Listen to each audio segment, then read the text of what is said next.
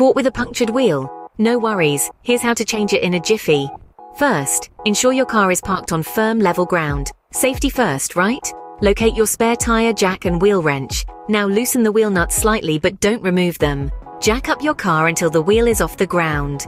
Once it's airborne, fully remove the wheel nuts and swap the punctured wheel with your spare. Put the wheel nuts back on and lower your vehicle back to the ground. Tighten those wheel nuts as much as you can and voila, job done. Remember to get your punctured tire repaired as soon as possible.